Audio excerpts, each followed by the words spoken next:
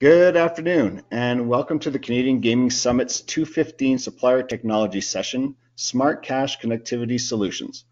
My name is Mark Dallariva. I am the Director of Sales at Rite Inc. For those of you who are not familiar with us, we've been a Canadian gaming supplier since 2009, and we are the exclusive Canadian representative and distributor for products such as Gaming Arts slot machines and bingo products, Synergy Blue skill influence games, Zoom electronic table games, Gary Platt seating. We do custom casino signage and digital signage. We provide gaming and slot parts and technical support services. We also represent slot peripherals such as Transact Technologies ticket printers, and the reason we're here today, Crane Payment Innovations CPI, formerly known as MEI, and their bill acceptors and payment systems. I'm very pleased to introduce the Vice President of Gaming for CPI, Brian Weatherspoon, who is going to share how some of the smart cash connectivity solutions and enabling your data can help with the transition from cash to cashless, whether it be on your casino floor or a distributed market such as video lottery terminals. So, without further ado, here is Brian Weatherspoon. Thanks very much, Mark, for that introduction, and we'll jump right into the slides here. So, for CPI, Crane Payment Innovations, that's who we are, and most people are familiar with our two brands, the bill acceptor brand being MEI, and a more recent acquisition of Cummins Allison in the count rooms. And we attack this problem of connectivity coming from experience and deployed products. So in our history, we have over 20,000 live connections out in the marketplace where we see over 4 billion transactions every week and 40 million cashless transactions in each and every month. So lots of experience, lots of products to attack the problem of connectivity and bringing cashless to the gaming world. What we've seen over the last months and years here is two major trends that we want to talk about today. The first one is a reduction in active gaming positions. This is primarily due to COVID. And as we look at how gaming operations are opening or reopening in the case of Canada, a couple points to take away is that social distancing will mandate a reduction in the active gaming positions in the rated occupancy. Living here in Las Vegas, we've seen it from 0 all the way to 25%, 50%, up to now 100%. But that's taken over a year to get there. And that's come at either turning games off on the floor, rearranging the floor, or removing games from the floor. But the outcome is reduced gaming positions on the floor. So operators are looking for technology and automation to help maximize the gross gaming revenues on these smaller floors, but also to support reduced staff that have occurred throughout the pandemic. And as we reopen, rehiring requires more efficiency, more information, more data for those reduced headcounts that we see in our operators' places of business. And another key part of this this trend here is that solutions need to be backwards compatible. And it's more important than ever as budgets are constrained, cut, reduced, delayed, and that so best-in-class solutions are ones that seamlessly are deployed to the floor, agnostic to some of the systems or slots, compatible with all the above, new and old, so that you can economically and seamlessly deploy new systems to bring connectivity. So operators are looking for cost-effective business intelligence solutions to monitor, inform, and automate data into actionable insights so they can maximize the revenues, maximize the customer experience, and do it efficiently. The next trend that we see in gaming is the momentum towards cashless. One of the big takeaways we've learned over the last couple of years here is that casino operators are looking for that retail digital experience to come from our day-to-day world into the gaming operation. So what does that look of gaming operations look like?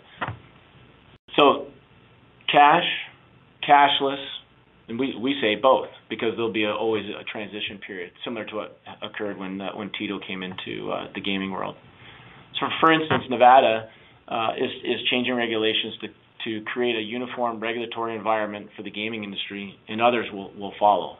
So there is momentum from a regulatory aspect to consider and regulate different forms of cashless gaming, and we're already seeing that here in the U.S. That other markets coming or approving cashless on the gaming floor. The goal is to give customers a choice and convenience.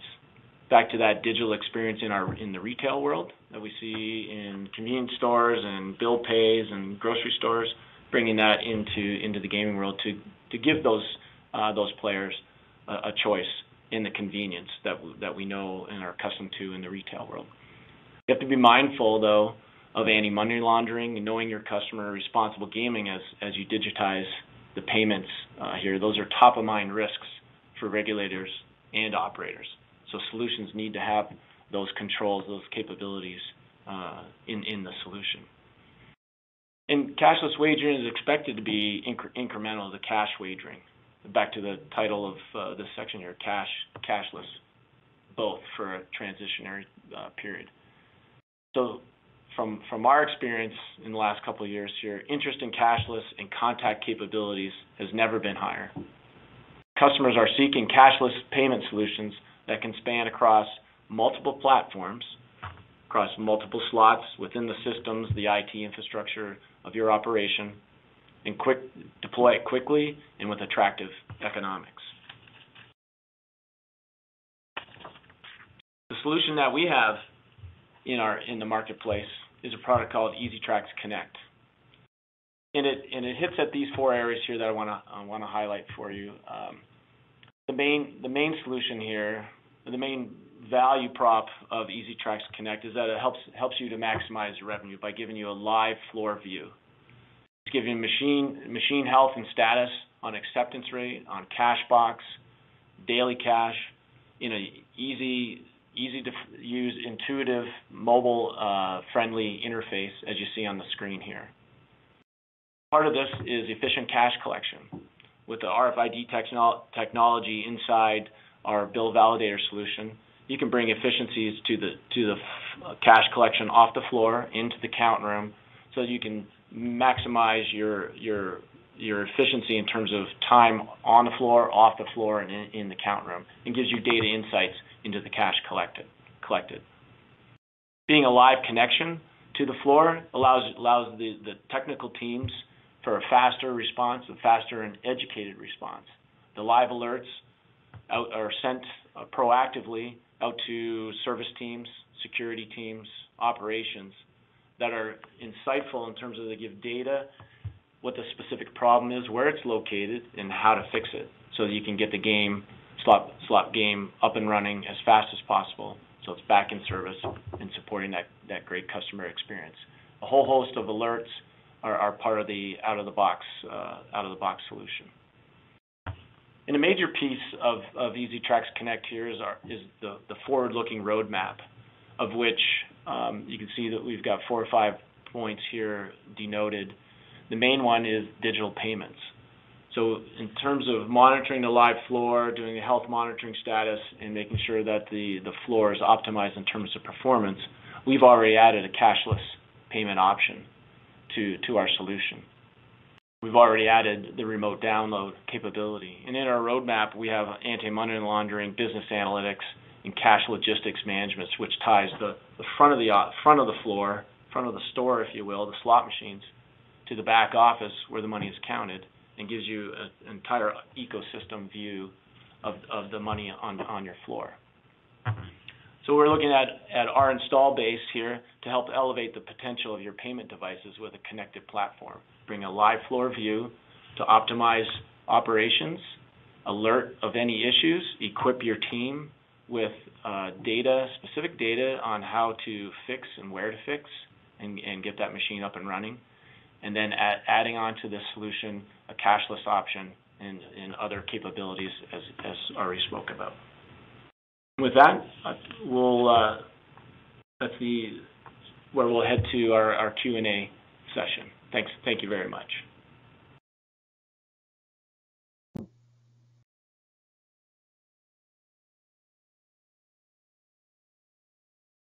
We're back together. Hi, Brian and Mark. Hey, Chuck. Afternoon, Chuck. We're all live. Thank you, guys, for taking time to join us at the summit this year. We really appreciate it, and also we appreciate your sponsor support. A couple of quick questions before we move to the next session. Brian, this one's for you. Is your EasyTrax Connect solution ready for deployment, or is it still in development at this point? Yeah, thanks, Chuck. It's in deployment. So we've been deploying the solution for the last year and a half now, and with the acceleration of cashless and the interest in cashless, like we spoke about, and others in the conference, half of our install base now is cashless enabled. So ready to go, and then also roadmap in development. So we're just finished up an install last week here in the States. Good stuff. You guys have moved quickly on that front. What are CPI's thoughts, Brian, on card-based solutions versus mobile-based solutions when it comes to cashless, please?